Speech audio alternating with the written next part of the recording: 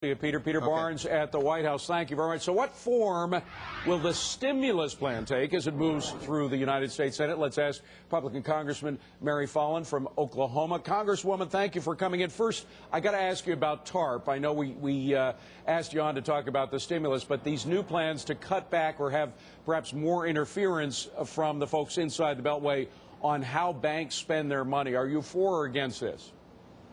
Well, I'm waiting to see what all the proposals are, but basically we believe that we need more accountability, more transparency, and we need those who are receiving the federal funds to show us how they're using the money. And we haven't always had that information forthcoming, and I think we have every right, and the taxpayers have every right to know that information. So on transparency, it sounds like you're in line with the new president.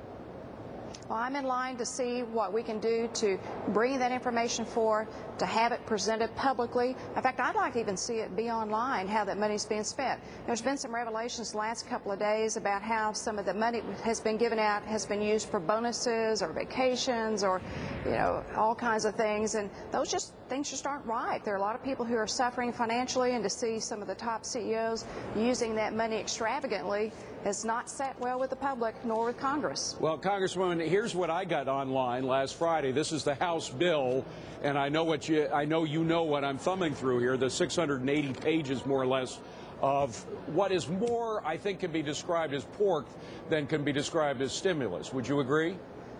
Well, I don't consider it a stimulus bill. I consider it a big spending bill. In fact, I consider it to be like a big Christmas tree. It's got a present for everybody under this tree.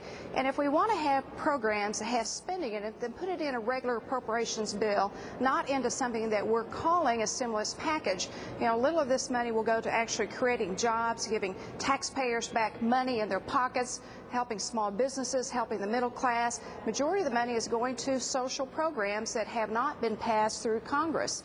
And that's what's been disheartening about this whole debate. If we're really serious about helping hurting families, helping businesses get back on their feet and doing it very quickly, why do we put this controversial stuff in a spending bill like this? Well, you talk about social program. This is just one page of the report. A digital to analog converter box program, $650 million. $650 million for education, consumer support, and outreach, I guess, to teach people how to use digital as compared to analog. Doesn't make a lot of sense, does it? No, there's pages upon pages of things like that. $300 million for sexually transmitted disease. There's some money in there for Filipino war veterans. And while some of these things may have admirable reasons of support, they're not really designed to stimulate an economy.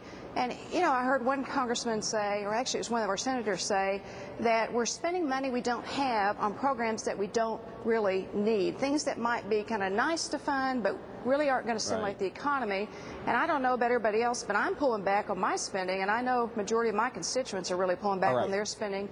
Well, in fact, a lot of constituents are writing into their congresspeople and their senators, and you even have Democrats like Bill Nelson saying that this thing probably shouldn't pass as it was sent to them from the House. So what will the Senate do? What's your best guess?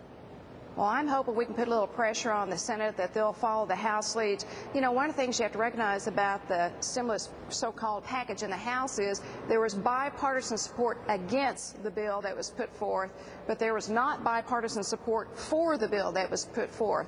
In other words, Democrats voted against the bill, but there were no Republicans who voted for the big government, big brother spending bill.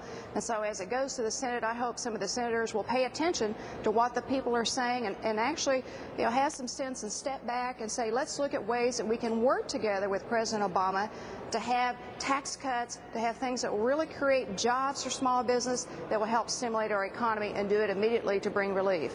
All right. Mary Fallin, Congresswoman from